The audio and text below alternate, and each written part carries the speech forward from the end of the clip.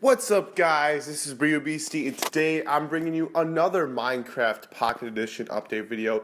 And today it's going to be a short, kind of quick video about one specific item block, Soul Sand. Now, Soul Sand is it has some very magical properties, and it's found in the Nether. So, like I said in previous videos, the Nether is going to be added with the 0.12.0 update.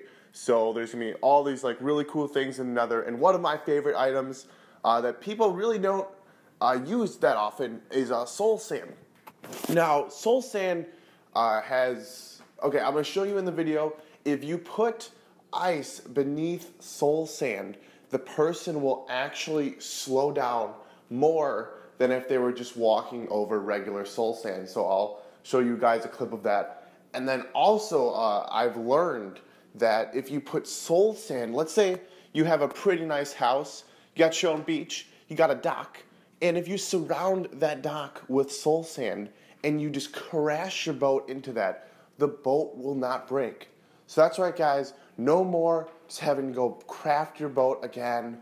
It was very annoying in console, and I'm sure it's annoying in PC, and it will definitely be annoying in Pocket Edition. So if you guys surround your dock with Soul Sand, then that boat will not break upon you crashing into it. So this has just been a quick kind of tips and tricks video with Soul Sand, and just that I'll show you guys some Nether gameplay too.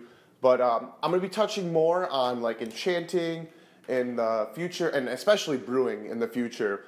So please stay tuned for that. Be sure to subscribe, and thank you guys, and have a nice day.